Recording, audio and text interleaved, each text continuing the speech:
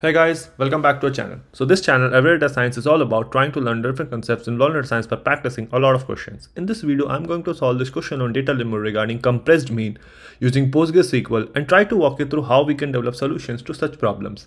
The difficulty level of this question is easy, and this question has been asked in ALIBABA interviews. Okay, let's jump right in. The question reads, you are trying to find the mean number of items bought per order on Alibaba rounded to one decimal place. However, instead of doing analytics on all Alibaba orders, you have access to a summary table which describes how many items were in an order, item count, and the number of orders that had that many items, order occurrences. So basically there is a table called items per order which has two columns, item count and order occurrences. And this basically, how to read this table is, there are 500 orders where there was only one item in that order. There are 1000 orders where there were two items in that order, and similarly, right? So that is what you have. And from this, you need to calculate the mean number of items bought per order, right? So how do you calculate the mean number of items bought per order? Firstly, you need to calculate the total number of items bought, and then you divide by the total number of order, right? So how do you calculate the total number of items bought? You basically, what do you need to do is, you just multiply this item count and order occurrences for each of these rows and sum it up, right? Because that is how many items you have bought, right? 500 orders with one item, 1000 orders with two items. So 500 multiplied by 1 plus 1000 multiplied by 2, right? Then 800 multiplied by 3 plus 1000 multiplied by 4, right? So that is how you get the total number of items ordered. And then how many total orders are there? You just sum this column. And if you divide those two numbers, you are going to get the mean number of items bought per order, right?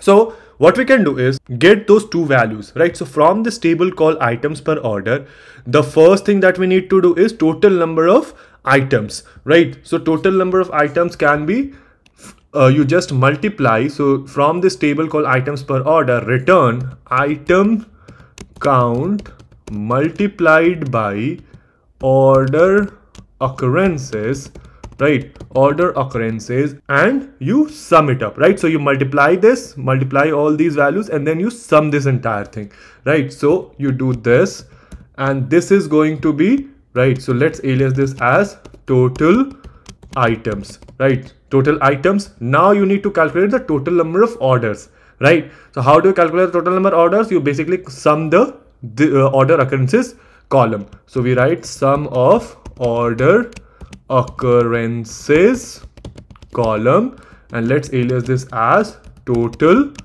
orders, right? Let me go ahead and run this. Let's see what we are getting. So now here you have two columns, right? Total items, total orders. These are the total number of items that were ordered on Alibaba. These are the total number of orders on Alibaba, right? What we can do is we can save this in a common table expression. So with CTE as, and then this entire thing goes into parentheses, right? And from this common table expression, what you need to do, you need to calculate the mean number of items per order, right? So return total items divided by total orders, right? Now there is one problem with this. What can you think of it?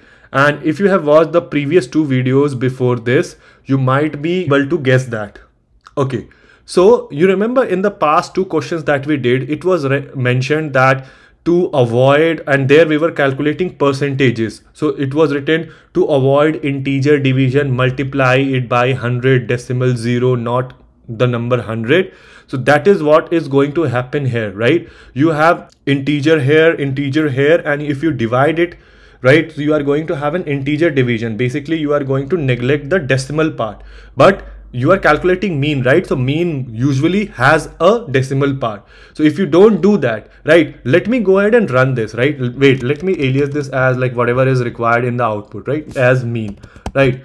Now let me run this, right? So here you have mean is 3, right? However, if we see that, okay, let's see if it is dropping the decimal values because of integer division. So if I just multiply it by 1.0, right, total items, and then let me run this. So now if you look at it, right, so it is actually dropping the decimal part, and we don't want that, right? So that is why we need to multiply by 1.0, and we also need to round it to 1 decimal place. So we write round this entire thing to 1 decimal place, right? And then alias this as mean. Let me run this now. So now we have the mean. Let me go ahead and submit it to see if it passes all the test cases. So yeah, this is accepted, and this is how we do it. Again, not a very difficult question. All we had to do was we calculated the total number of items ordered on Alibaba and then total number of orders on Alibaba. But we kept in mind that because of integer division, we might lose some of the data. So we made sure that it is, the data is not being lost to integer division, and then we rounded it to 1 decimal places. Okay, let me know if there is a better way or a more efficient way you can think of to solve this question. Let the solution be in the comment section below, and I will see you guys in the next video.